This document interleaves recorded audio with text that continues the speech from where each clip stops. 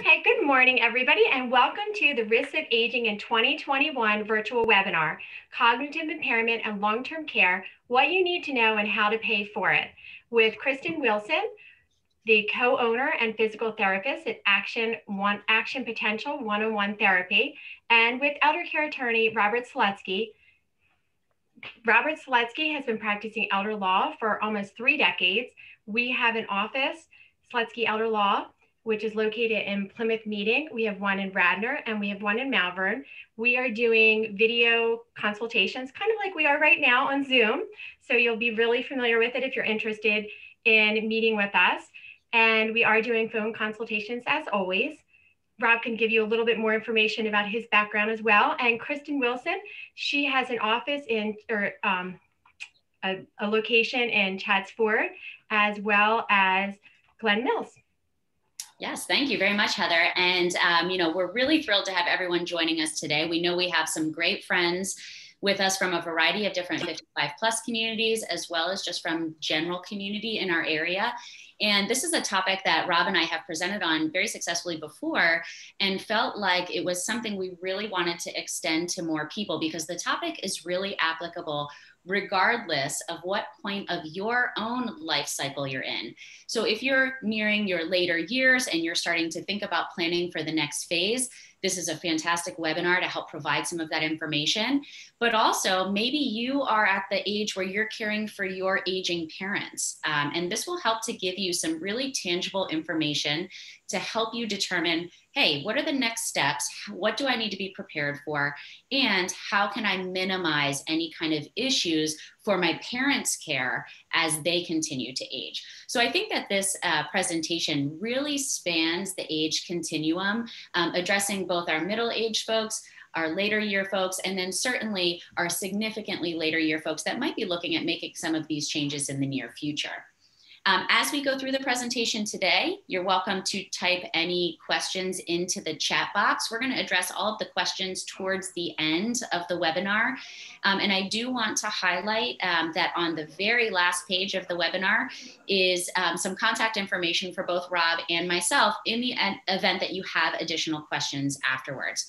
Certainly, this is not any kind of a sales pitch. It's an information exchange for you, but we do want to make ourselves available because we very strongly feel that access to knowledge is really the key to success. So please use us as resources moving forward.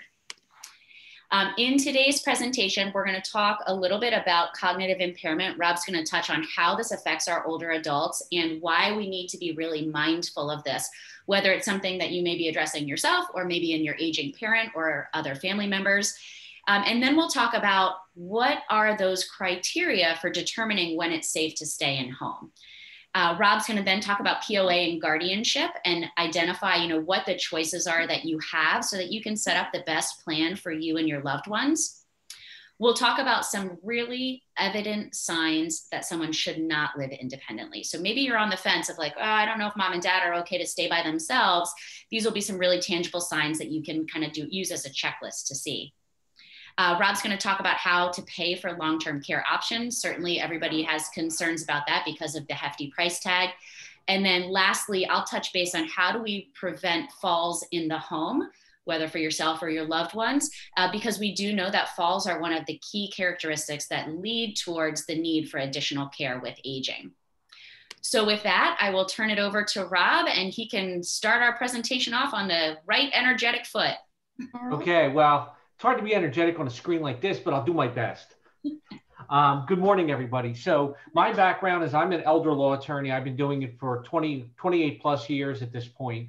And so I am a private practice attorney, but a lot of my guidance, a lot of my practice is guided by the fact that for 21 years, I've represented the Montgomery County Area Agency on Aging, which is the 3rd largest county area agency on aging in the Commonwealth of Pennsylvania. So I have had the blessing of learning from the caseworkers there. And so I might take a little different tact than many elder law attorneys because I have a lot of background in cognitive impairment and other things that some elder law attorneys do not address. Most of what you see with elder law attorneys is the concept of asset protection and Medicaid planning. And while that is a very important and necessary part of my practice, I deal with a lot of other items. Today, normally, if I'm having a conversation in a forum like this, I'm going to have a lot more time to discuss topics and to be a lot more broad. Today, it's going to be a few minutes on each topic and then questions at the end. So please understand that you're not getting the full picture, but you're getting some highlights that are important. Cognitive impairment in practical terms. Most people see cognitive impairment in an older adult, although older is a relative term. It usually starts as some sort of memory loss. People forgetting things, asking the same questions over and over. And I would tend to think about it in kind of three quick ways when thinking about cognitive impairment. First is someone has memory loss, but they have insight into the memory loss. They recognize it, they acknowledge it, they either seek for help or find another way to compensate. So it's not really putting them in an unsafe situation. Then we have memory loss where we're seeing some functional difficulties, where the memory loss itself is creating some sort of risk factor. The inability to manage medications, forgetting to eat at normal times and in normal ways, sundowning. But again, sometimes this is combined with someone who gets it. They have the insight, they see what's happening. The third thing, which is where intervention is generally going to be needed, is where we have a person who is showing signs of cognitive impairment. And whether it's memory loss or whether it's poor judgment, one of the things that you probably have heard about or seen on TV is, when older adults become financially exploited, they get a call or they go onto a website and suddenly they are manipulated by someone into sending large amounts of money for no good reason to a stranger, often, in another state or another country. And this happens often at the very, very beginning of the cognitive impairment process, so that you might not notice that mom or dad is having these functional difficulties, and they might go to the doctor and eat properly and take their medication, and yet they're very susceptible to this type of exploitation. And this is where we tend to see it, because when people get more impaired, they either recognize it or they are more paranoid and less likely to be able to functionally become exploited, because they don't have the ability to actually send out that big check, because they're losing that ability in general. So the thing where intervention is needed is not necessarily where there's impairment, but where there's impairment combined with someone who doesn't get that they're impaired, or doesn't have a resource to lean on, or refuses to recognize that resource is there and lean on them, or when they're doing things that become unsafe, whether it's physically or financially. Great. And really, Rob's point is such a valid one. We have to have a good understanding, both within ourselves and our loved ones, of how the cognitive impairment affects their ability to maintain all of the safe activities that you need to do to be able to run a household. And so as a physical therapist, having worked with older adults and aging adults for over 17 years, I've, really started to identify what are the questions that we need to ask to determine, is someone safe for staying at home? So whether it's for yourself or a loved one that you may be caring for, it's important to ask, are we seeing that limitation in cognition is affecting activities of daily living? Now, that's just a really fancy way to say, can they do the things during the day that they need to be able to do? Get dressed, take a shower, prepare a meal, balance a checkbook or pay bills. Go out and go grocery shopping or order groceries in today's world.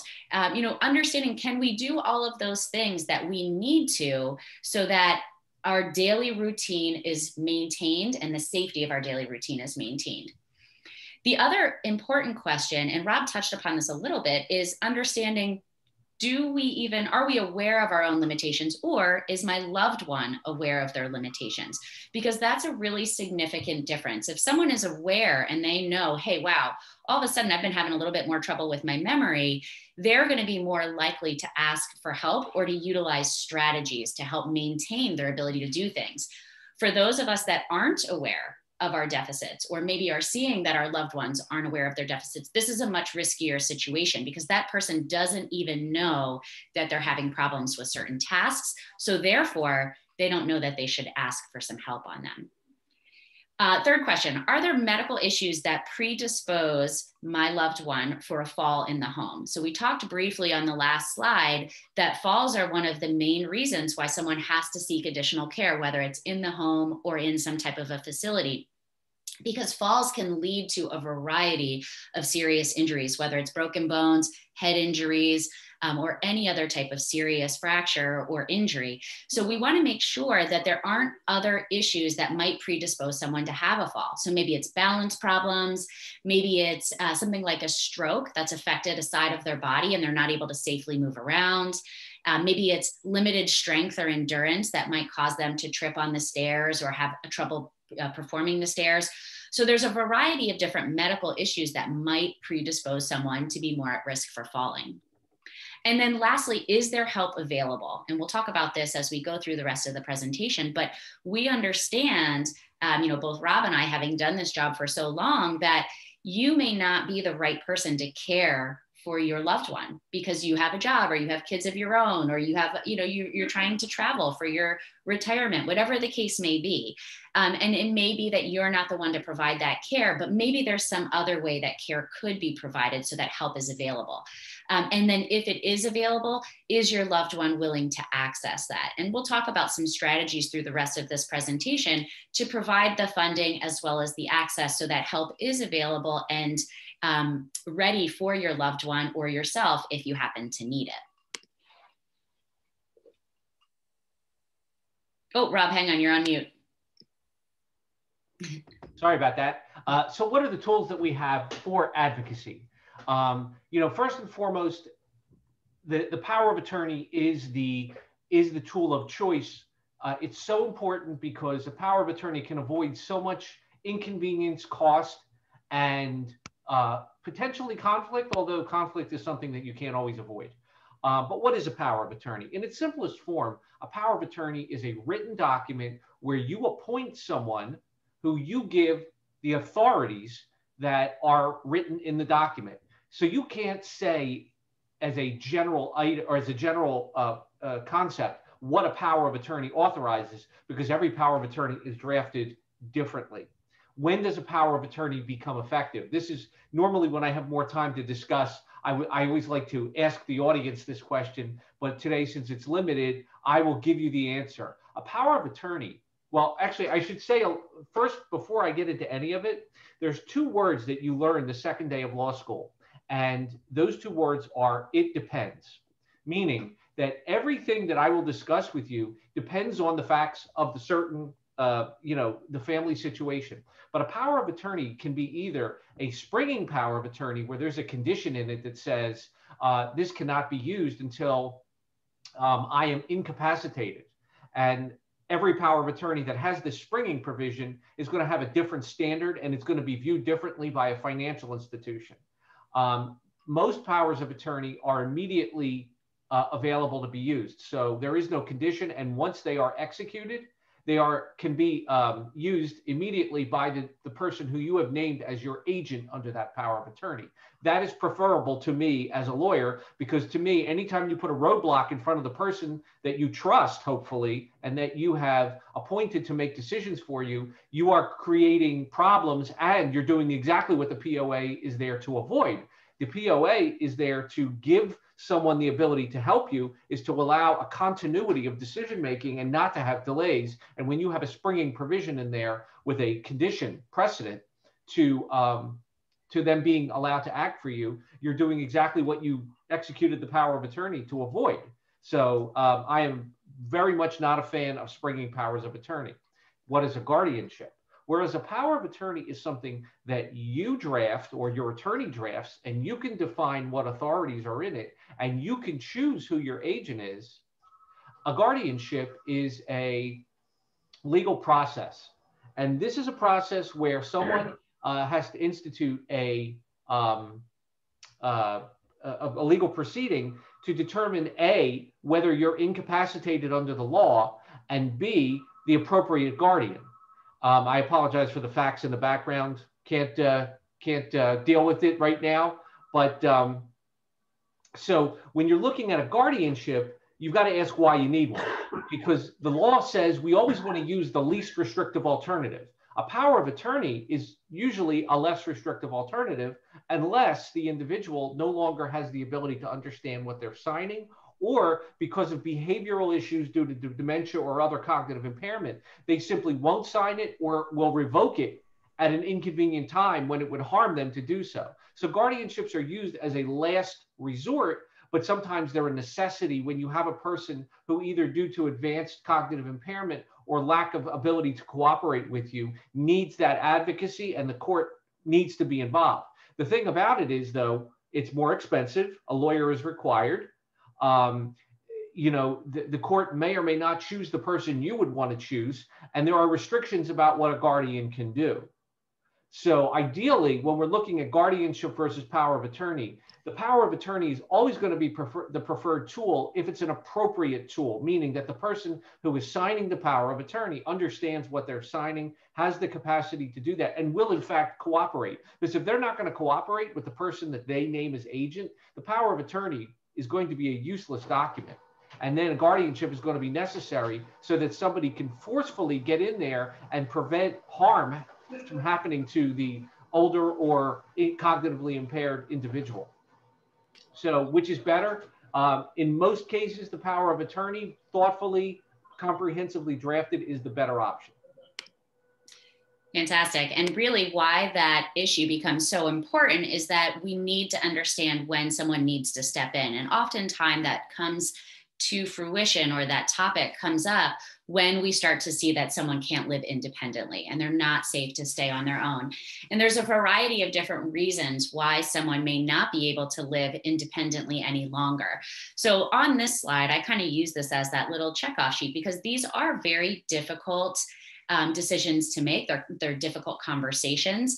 And oftentimes they rely on input from a professional like myself or Rob that can help to guide those family decisions, because they're not the easiest conversations to have, particularly if you're managing a loved one that doesn't have the insight to know that there's an issue. So some of these signs, we've talked about falling already. Certainly, given the rate of injury and risk of injury, falling is something that we need to be wary of. So if you have a loved one or yourself, you start noticing that you're having difficulty with losing your balance, or maybe you've had a couple falls, these are some signs that we need to get some steps put in place. Now, certainly that doesn't mean we have to rush right into getting help in the home or moving to a facility. That's where something like physical therapy to help remedy that situation would come in. But we want to just be mindful that if someone is having falls or at risk for falls, that we've got to start being very proactive. Difficulty managing finances. And Rob touched upon this both from a scam perspective, but then also just from a high level skill perspective. Paying bills, managing a checkbook, making sure that you have enough for your daily expenses. These are all significantly higher level skills than we give ourselves credit for. And one of the things that we'll notice in early decline is an inability to manage finances. So whether that means making extraneous donations to scam charities that are trying to just get money from older adults, or just the inability for someone to pay their bills on time, or pay their premiums for their insurance on time. These are things that would be a good red flag that we've got to look at management. Increased challenges with community tasks. So this could be, maybe going grocery shopping. It could be taking your car to the dealer to get repaired, running out to do errands, doctor's appointments. So things that require kind of that multi-step process. Maybe it's calling to make an appointment, getting in the car, navigating there, and then executing the task, and then finding your way back home. These are some definite skills that, again, we undervalue how difficult that is to put all of those pieces together. Someone who is demonstrating cognitive decline will likely have trouble making those complex tasks happen. Increases in car accidents. And certainly I don't necessarily mean, very destructive multi-vehicle fatality type car accidents. This could be just as little as, bumping into the side of the garage when you're pulling in, or maybe it's, backing into the mailbox. Maybe it's not remembering where you parked your car when you come out of the grocery store. That's not necessarily a vehicle accident, but it is hindering the ability to operate that vehicle safely. So these are things that we really have to be mindful of in our older adults, just to be careful that it doesn't lead towards a fatality style accident or one that can cause some massive destruction. Spoiled food in the refrigerator. Oftentimes as we get older, we lose our ability to smell, or it at least becomes significantly reduced. And one of the odors that can become difficult to perceive is that of rotten food. I experienced this myself with my own grandfather as I helped caregive him through his years of Alzheimer's. And I would go over to his house every day for dinner, or I'm sorry, every week for dinner. And I would check the fridge to make sure that there wasn't rotten meat or, spoiled food, lunch meat that had gone bad, because he wasn't able to smell and perceive if something wasn't safe for eating. Victims of fraud, we've touched upon this already. Other two key signs that someone shouldn't be living by their own accord is if they're having trouble with hygiene. So maybe you're noticing that they're not showering as regularly. Often there may be an odor associated with that. Maybe it's not shaving.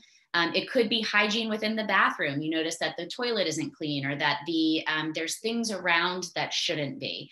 And it comes down to cleanliness.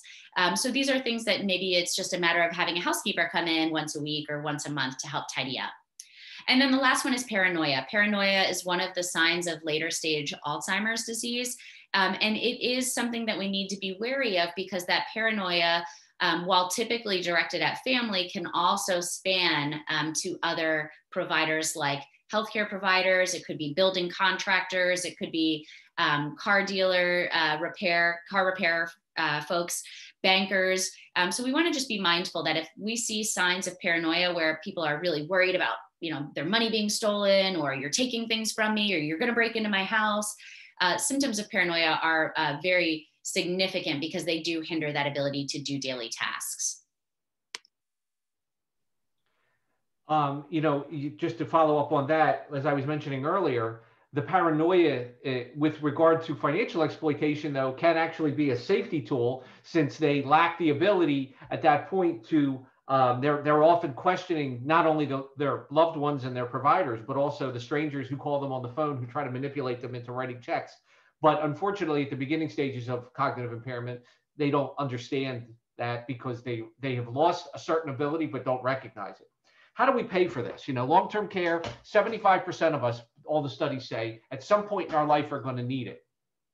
So there's really two options. There's private pay, and private pay is sounds like what it is. It is paying cash, reducing your assets, spending your money down, or for those few people who have long-term care insurance, that's part of the private pay continuum. The bulk of people that I deal with today don't have it. Many have who used to have it. Many more people used to buy it 20 and 30 years ago, when it was a relatively newer option. Back then, it was a better value. Today, the cost of long-term care insurance is extraordinarily high. And I've just been having this conversation with my father-in-law, because he was hit with two, not one, but two massive increases in premiums in the last 2 years. Interestingly, I don't think in Pennsylvania our insurance department would allow the increases, but in Florida, where he lives, apparently the insurance department is allowing it, and he was hit with two increases of very significant percentages on his long-term care insurance policy, and is having to reduce the amount of coverage. So you're either going to pay, and different types of care allow different pay. So for home care, depending upon your finances, there are only private pay options, or some people may be eligible for the Medicaid waiver program, which is a long discussion in and of itself. But Medicaid is one of the options I'll discuss in a second. For personal care and assisted living in Pennsylvania, the only way to get that is through private funds. They do not accept Medicaid or Medicare or any other funding sources that are not out of your own pocket or through a long-term care policy. Nursing home is either Medicare, private pay, or Medicaid. And now we'll talk about what those are. So people often have the misunderstanding that Medicare is going to pay for long-term care. It does not. Medicare can, for short-term rehabilitation, pay for the bulk of your costs if you're going to a nursing home to be rehabbed so that you will be able to leave and become independent. Medicare will only pay for the first 20 days of rehabilitation. And if you qualify, they will pay for a portion of the next 80, but there will be a $170+ a day copay, which normally your Part B supplement will cover, but not all will.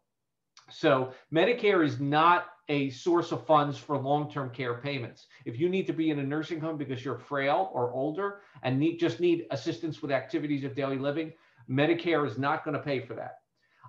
The Veterans Administration can assist in some circumstances. If you are in a nursing home, the VA is likely going to end up not providing much help. If you are in the community, and when I say the community, I mean at home, or if you are in a personal care home,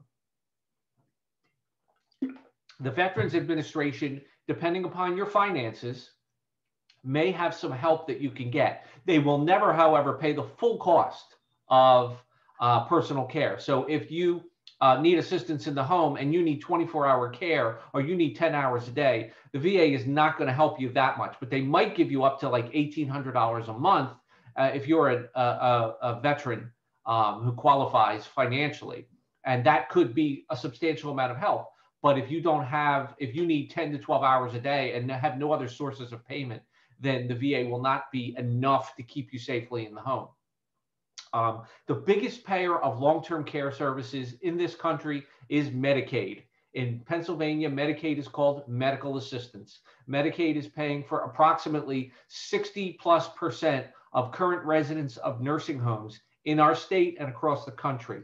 Medicaid is a means-tested program, which means that if you get Medicaid, you have spent your resources, you have very limited financial resources. Now, that doesn't mean that if you are married, you need to spend everything you have to get Medicaid. One of the things that I spend a lot of my time helping clients with is that if there is a couple who is married, I can help them protect a lot more in the way of financial resources than they could if they didn't come to me or another capable elder law attorney. So one of the things that elder law attorneys do is we help you maximize your financial resources so that you do not spend every single last penny before you can get Medicaid. And Medicaid is primarily for nursing home, but if you meet the financial qualifications, Medicaid will pay for a limited amount of assistance in the home. So if you have potentially VA resources available and you're qualified for the Medicaid waiver program in the home, you may be able to actually get enough help to keep you almost with 24-hour care. But generally, the difference between Medicaid in a nursing home and Medicaid in the waiver program, which will provide home and community-based services, is that you will not get 24-hour care in the home from Medicaid. So really, the best answer is let's keep you in your home safely, because we want to try to avoid all of these extraordinary costs of having to provide care, as well as the risk of having to spend down resources that you've worked hard your whole life to build in order to qualify for something like medical assistance. And, we've talked about some of those signs for what are the signs that you shouldn't be living at home or your loved one shouldn't be living at home. And we talked about how falls is one of those main reasons. And one of the things I like to give in this presentation is just some really actionable tips to help improve the safety around your home or your loved one's homes to help minimize that risk for falls, since we know that can be one of the major A, causes of mortality, and B, causes for need for assistance in the home. So the first is remove throw rugs, nice and easy. Certainly the two places where I see these most problematic are entering in and out of the home, as well as throw rugs in the bathroom. So like the little shower rug or the one right in front of the sink or toilet. If you are the type of person like my mother is, who insists on having rugs, then just get yourself that double-sided tape, put it between the floor and the rugs. It won't ruin the floors, but what it does is it keeps that rug fixed down to the floor so that it doesn't get tangled up underneath your feet as you're walking in and out of the home. This is especially more pertinent if you have something like a walker or a cane, or have some issues with your balance. So we want to try to minimize anything getting tangled up under your feet, and throw rugs can be one of those things. Install a nightlight in your bedroom.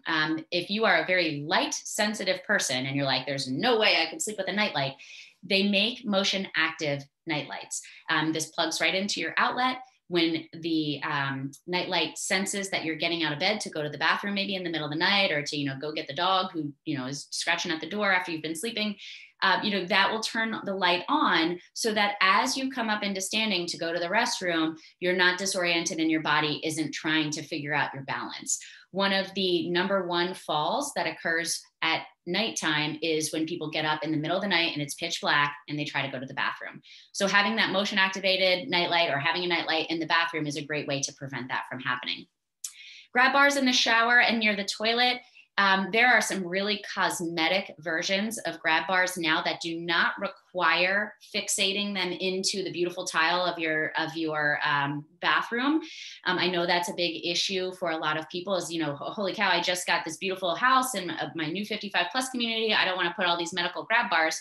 They make some really cosmetic ones that are actually very firm suction cup that are stable enough for a full-size person to hold on to. I know we utilized that when my grandmother was living with my parents.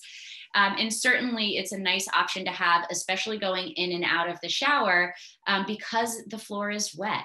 And even if you don't have a problem with balance, it's a great spot for just an accident to happen. So having something to hold on to that's not a towel rack that could easily fall off, something that's sturdy is a great option. Maintaining clear pathways. And when you think about those clear pathways, you want to think about where are the areas that I travel most during the day. You know, certainly in my mind, I think there should be a clear pathway from the bed to the bathroom so that at night, if it is dark, you're not tripping over slippers. And then, you know, clear pathways in the main parts of the house, you know, in the kitchen, in the hallways, so that certainly things aren't getting tangled up under your feet when you're walking. That also goes for animals and pets. So being mindful that if you have a pet in the home, they can often become a source of tripping. So kind of having a good strategy for managing your pet at night, or maybe your pet on the stairs. I've treated numerous patients that fell down the steps because a pet got tangled up under their feet while they were trying to come down the stairs. So just being mindful of that and having a good strategy for controlling that. Always throw your cell phone in your pocket. If you are someone who has had a history of falls, or maybe your loved one has had a history of falls, you can get a pendulum or a pendant that holds your cell phone so that you can wear it with you. You can wear it in a belt clip on your hip. You can put it in your pocket. You can get a cute little crossbody purse. That's just a really little one. That's the size of your phone. So that if you do have problems with your balance and you have a fall, you're not laying on the floor for days waiting for someone to find you. I've had, again, several patients that had a fall in the home. They weren't able to reach up to the countertop to get their house phone, or their cell phone was up on the kitchen counter and they couldn't get up there because of the pain from the fall. And for days, they stayed on the floor waiting for someone to notice that they weren't available or around. So having that cell phone in your pocket, or at worst case scenario, just making sure that when you place your phone down in your home, if it is a cell phone, keep it on the coffee table or a lower table. So it's something that you could reach from the floor if, God forbid, you did have an emergency.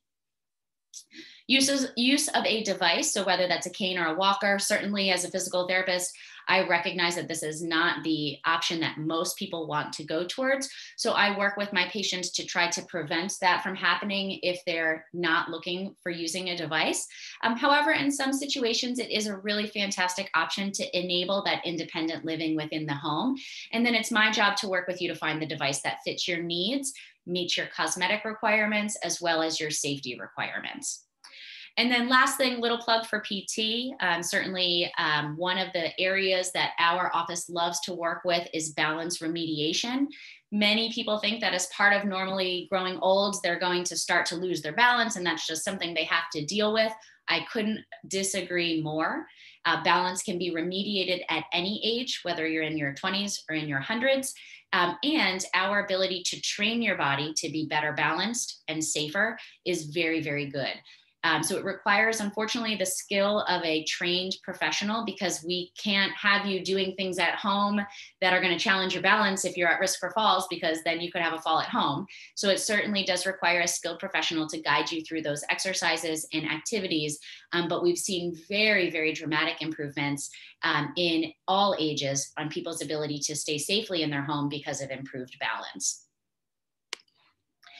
So certainly, Rob and I, before we open it up for questions, just want to reiterate that, addressing cognitive decline early is really the best way to prevent an issue. And if nothing else, it starts that conversation so that you aren't waiting until things get so far down the path and so far out of control that now you have to act in a panic mode. We want to start that conversation early with the professionals that are necessary to be a part of it, like Rob, like myself, so that we can help to triage those problems and keep keep you or keep your loved ones in your home longer for as long as possible. There are tons of resources available to help you with the support that you need, whether it's for you or a loved one. And this is where Rob and I want to encourage you to reach out. Even if you don't need either of our services, reach out with your questions because we can help point you in the direction of someone who can help. This is a difficult topic to navigate. And we recognize, having been through this so many times with our own clients, that help is necessary. And we want to be those people to help provide you with that help. With that, I'm going to show the last slide here, which does have mine and Rob's contact information on it. As a thank you from me, if you'd like to download my top exercises to promote healthy aging, that's available here at reachyours.com/healthy aging. Also, my email and phone number are here for any questions. And then you'll see here for Rob, links to set up Zoom consultations, phone number, website. We encourage you to just take a look at our websites and familiarize yourself with the services we offer in the event that you do need them or need to refer them to someone else. With that, I am going to take this off of screen share. We certainly will happily send you our contact information afterwards so that you have that. But I'm going to take it off of screen share so that we can go to a little bit more cozy of a forum in the event that anybody has any questions. So at this point, if you have any questions, you're welcome to unmute yourself and throw those questions at us. I have a, excuse me. I have a question. Can you hear me? Yes, okay. Absolutely. Okay. First of all, I have two questions. First is, it was not that clear to me. I guess I didn't understand it well. The line between power of attorney and guardianship in terms of what can one do and what the other one can't do? Well, power of attorney is something you choose, you draft. I mean, you have your lawyer draft. So you can put in as many or as few types of authority as you want. And it could be medical or financial. A guardianship is driven by statutory law. So when you get a guardian appointed, you are restricted to what the statute allows a guardianship to do. The guardian to do, and also you're also required to have court approval in certain circumstances. So the power of attorney is by far the more flexible tool, and we only use guardianships as a last resort when a power of attorney is impractical for any number of reasons. Okay, may I have another question to ask you? Absolutely. Okay, with regard to, excuse me, my wife has an IRA, so. And it's considerable in the sense that we're paying for somebody to come in Monday to Friday now from 11 to 4:30. So does the IRA have to be used up before she can go into a nursing home and not pay? We don't have to pay out of our own, like my money, for example, wouldn't have to pay for it. Well, first of all, yes. I mean, for her to qualify, and I don't know anything about your personal finances. Right. But for her to qualify for Medicaid to pay for the nursing home, we would have to do a spend down plan.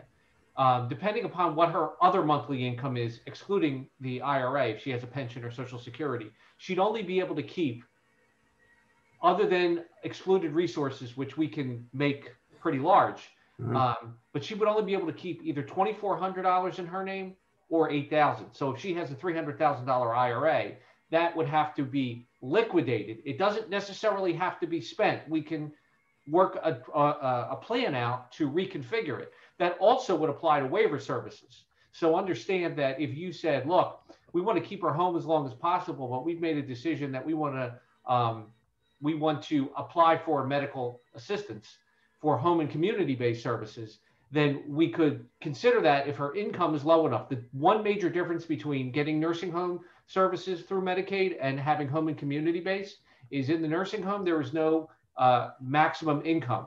In the community, if you're seeking waiver, there is a maximum income of around $2,400 a month. So if you make more than that, there's a technical cap on that. I have been able to get around that cap if you're just a few hundred over.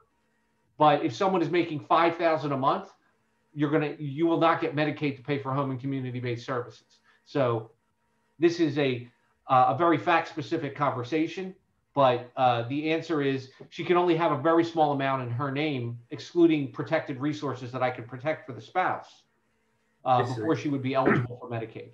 Okay, thank you. That was a You're very welcome. helpful answer. Any other questions? You are welcome to unmute. And certainly if it's a specific question regarding your own personal finances or finances of a loved one, or maybe it's about, the safety of someone in the home, that's where you can reach out to Rob and I individually, and we can talk through the specific nuances of your situation. But certainly if there's any general questions out there on the topic, feel free to throw them out there.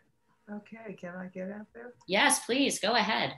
Okay, my husband and I are in our mid-80s, and our daughter and son-in-law are planning on moving to Maine and would like us to move with them.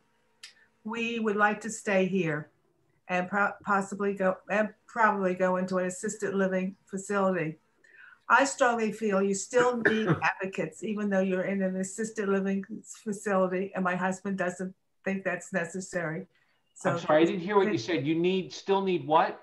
Advocates, even though you're in the advocates, family around, even though you're in an assisted living facility. I agree with your husband 100%. I mean, with you 100%. You both need advocates. You need proper powers of attorney, and you need a support system. Yes. Okay. And I will say one of the things to keep in mind is that advocate may not necessarily need to be a family member. So advocates to me are someone that's going to help you with decision making, provide resources, help you guide your choices.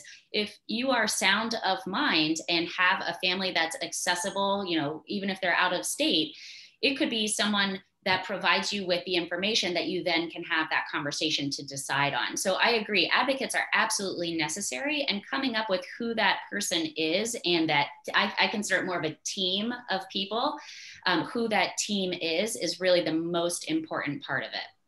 Okay, thank you. Great question. What else? Mm-hmm. Could you repeat that? reachyours.com. I wasn't able to get it all. Absolutely. So the URL is reachyours.com/healthy aging.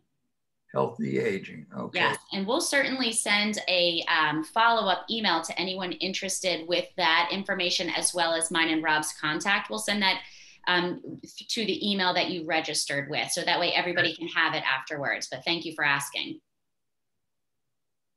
What other questions are out there?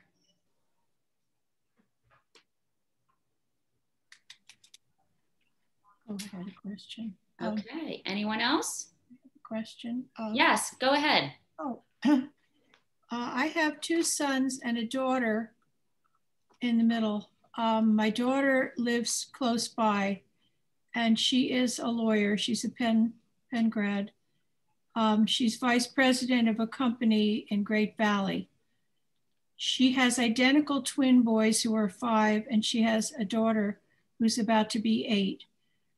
But she is the only person that I would trust with our guardianship or POA. She already has power of attorney for us, but she is so overwhelmed with her own family and life that I hate to put any burden on her. We don't need it right now, but my husband is 83, and he's 10 years older than I am. And I can see that, I can see a lot of this decline in him gradually. So I'm very concerned. We live in Malvern in Tidewater, which is a very nice community, and everything's taken care of outside. But every day there's something that is showing me that there's cognitive impairment. Well, so there's some of your issues. First of all, if you can always have a power of attorney that names more than one person, so that either could help you depending on the circumstances. So there's no reason if you trust your daughter's judgment, but you feel that her plate is very full right now, that you can't appoint her and another friend, family member, clergyman, somebody you trust. Okay. So that's one issue. The second issue that you just mentioned was that you have questions about your husband's cognition. So the question is does he have the requisite capacity necessary to execute a power of attorney? I can't answer that question. Mm-hmm. But clearly, any good attorney who's going to be willing to help you prepare documents is going to want to be clear that the people who are signing them understand what they're signing. Okay. So I think you've got two separate issues. One is, it sounds like you need to find an additional person that can work with your daughter so that she is not overwhelmed by your potential caregiving needs. Mm-hmm. And then you also need to probably have your husband cognitively assessed to determine whether he's in a position to be executing new documents of any sort. Okay. And I will say one additional thing to consider here is, and this is where I know it can be very difficult with that sensation of not wanting to put burden on someone else, but I also really advocate for my clients to open up that conversation line. So I would highly recommend broach the topic with your daughter and say, hey, listen, I have some concerns about your dad or my husband's cognition. I know there's going to be a lot of things coming up, and I know you have a lot on your plate. How do you feel about this? And how do you want us to go about it? Do you think it would be helpful to have another person as a POA?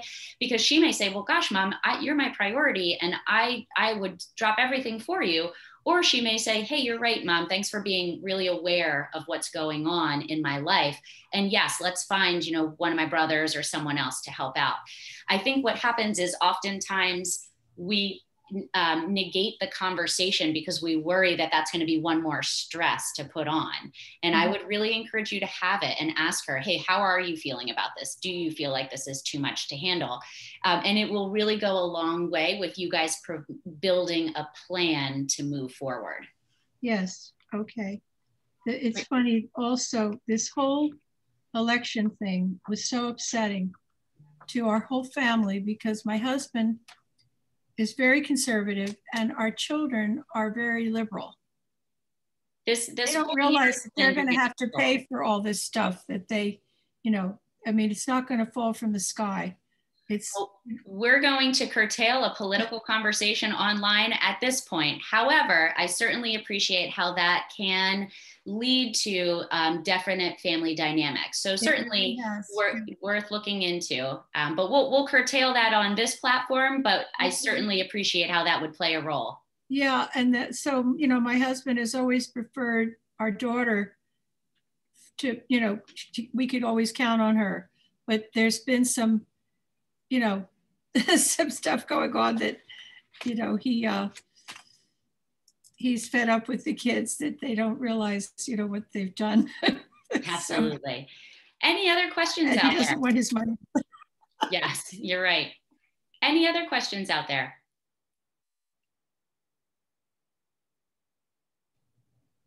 Wonderful. I really appreciate this time shared together today. Rob and Heather, thank you so much for joining us on this topic. This is always such a rewarding conversation. And I do want to extend a very special thank you out to everyone who joined us today. Certainly, we will follow up so that you have our contact information in the event that there's any questions, and really look forward to hopefully meeting next time in person. All you Heather Skirties out there, I can't wait to meet you. But thank you very much for joining us today, and certainly reach out if there's any other questions. Have a nice day. And a nice Thank you. weekend. Thank you. And I will follow up with an email, and it also has a link for a free exercise program with Action Potential one-on-one therapy that Kristen has provided for you to do a little exercise during COVID for recovery. So thank you so much. And we also have a Getting Your Affairs in Order presentation that I will send information about as well. Have a wonderful weekend, everyone. Thank you. Thank you. Bye-bye.